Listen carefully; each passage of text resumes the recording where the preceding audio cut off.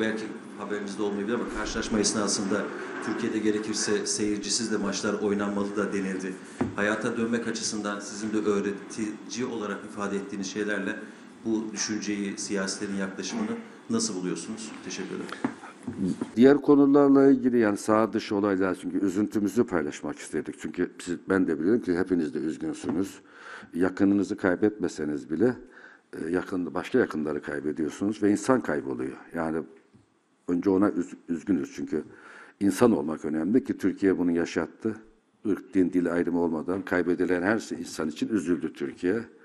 Yerine bakmadan, şehrine, ülkesine bakmadan da üzüldü. Bu acı bir olay paylaştık.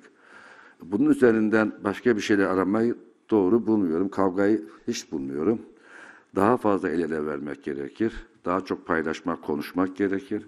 Çünkü içine kapanmakta yeni bir sağlıksız durumu ortaya çıkar. Psikolojik dengeleri de bozar insanların, ülkenin de bozar. Zaten bunun etkisi olacaktı. Daha olmadı yani. Daha yeni oluyor. Çünkü daha ölümleri gördük. Yakınlarımızı arkadaşlarımızı kaybettik. Cenazelere gittiğimizde ölümler rutinleşti sanki. Yani cenazeye gittik geldik. O kadar büyük rakamlarla, o kadar talihsiz ölümler oldu ki bu ara. Yaşı gelmiş bir insan zaten ölmeliydi, ölebilirdi denir.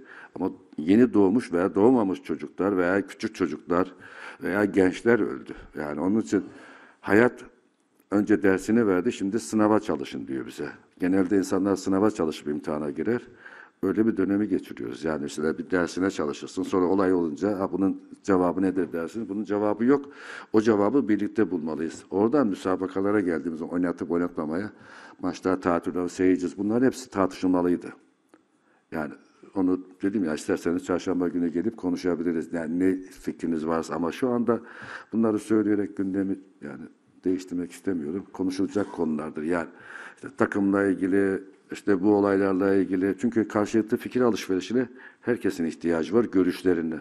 Ama her görüşümüzde, bir fikrimizde bir suçlama, aşağılama, yok etmeden sıyrılmamız lazım. Onu hep kullanıyorum. Sevgi, saygı, güven kaybolduğu zaman işin gittiği yol doğru değildir. Korkuyla da şiddet gelir.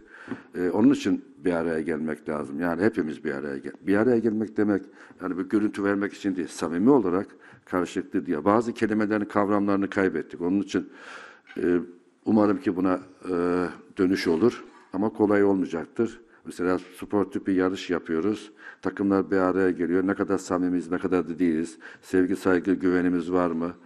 Bir başka duygularımız var. Bunlar konuşulması gerekiyor. Çünkü gelecek bizi bugünden daha kötü güne getirebilir. Çünkü baktığınız zaman Türkiye'nin her tarafında deprem bölgesini görüyorsunuz.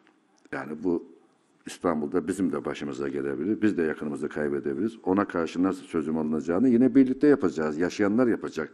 Ölenlerin böyle bir şey yapma şansı yok. Burada yetkililer, ben de kendim için söylüyorum, yetkililer veya karar vericiler veya aydın kesimde olanların mesajlarının iyi verilmesi, dikkatli verilmesi ve bunun da iyi algılanması gerekiyor. Aksi halde böyle kısır çekişme, bazen bir şey konuşuluyor. O kadar çirkin ifadelerle konu tartışılıyor ki hiç orada konuşacak bir şey kalmıyor. Yani ben o taraflara çok kaymak istemiyorum. Yani işin işte başta kulüp şöyle yaptı, biz böyle yaptık. İşte siyaset öyle yaptı, iş adamı böyle yaptı. Bu bir yarışma işi değil. Bu yardım destek işi, duyguyu paylaşma işi. Tekrar söylüyorum. Pandemi geçirdik. Yine ölenlerimiz fazla oldu. Etkisi hala var. Bir araya gelip el sıkma alışkanlığını ben henüz tam sağlamış değilim. Yani ben değil, nice insanlar aynı şekilde. Hala korkuları var. Unutur gibi görünüyoruz. Şimdi deprem, bir ara sel, yangın, hepsi oluyor yani. Bunlar hayatımızın içerisinde var. Yaşayanlar hayatını devam ettiriyorlar. Kaybettiklerimiz devam etmiyorlar. Orada yaralıların sıkıntıları var. Onların bize yansımaları var. Ekonomik, sosyal olarak her alanda bir dalgalanma olabilir.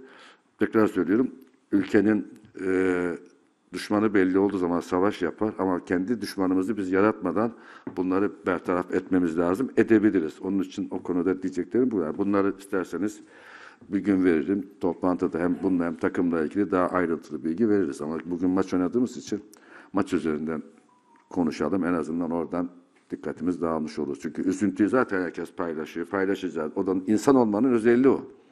Yani kim olduğu önemli değil.